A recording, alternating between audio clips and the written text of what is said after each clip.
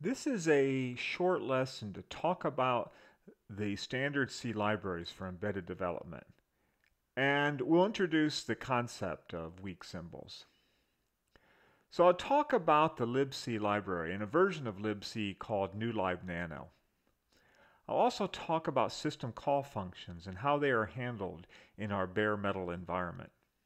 Finally, I'll introduce the concept of weak symbols and give an example of using weak symbols to implement system calls. There are a number of standard libraries used in C programming. Compared to other languages of its day, C has few built-in functions. So much of the functionality that we think of as C is actually in the libraries. Two of the most fundamental standard libraries for C are libc and libm. libc contains standard general-purpose functions that are very commonly used. A well-known example is printf and file I/O in general. Other examples are the character string functions and functions to get the time and so on. Another standard library is for math functions called libm, and it contains things like cosine and log.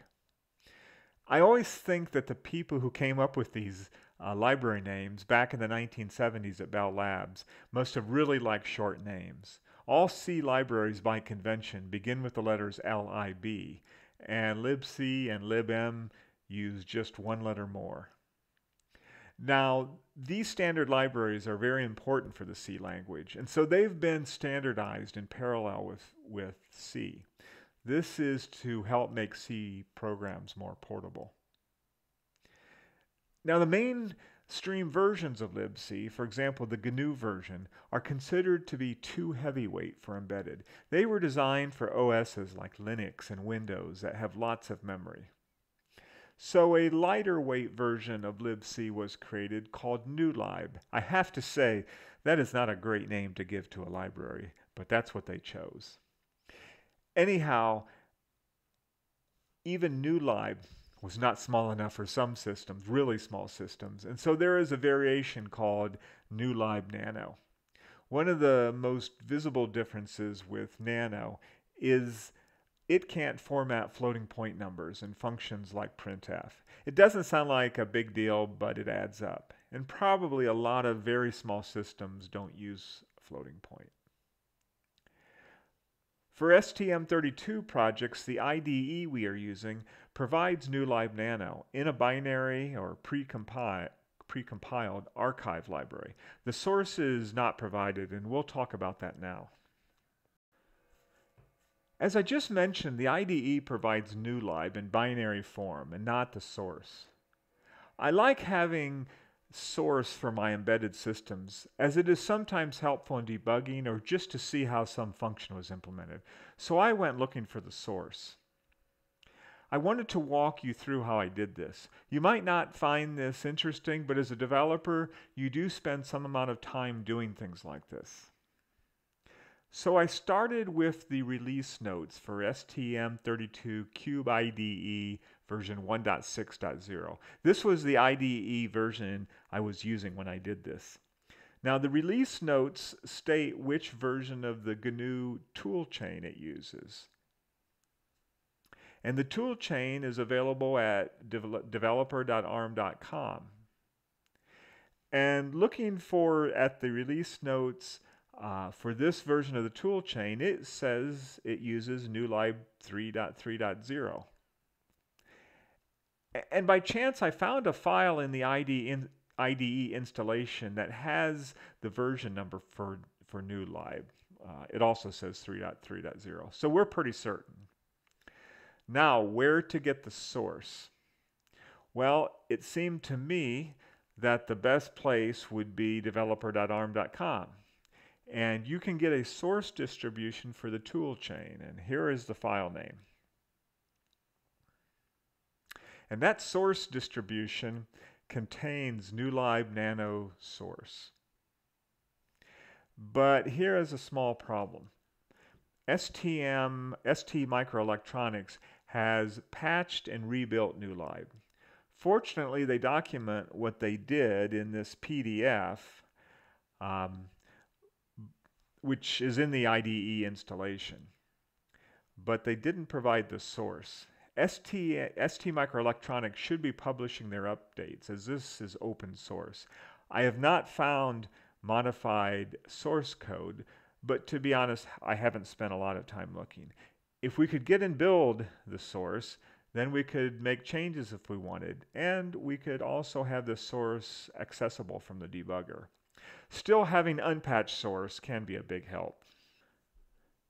I will end this lesson with a discussion of system calls and use it as a way to introduce weak symbols. In OSs like Linux, programs call system call functions to request services from the operating system. This would be like opening a file or creating a new process. Exactly how this works is something you would learn about in an operating system course. These system call functions are in libc.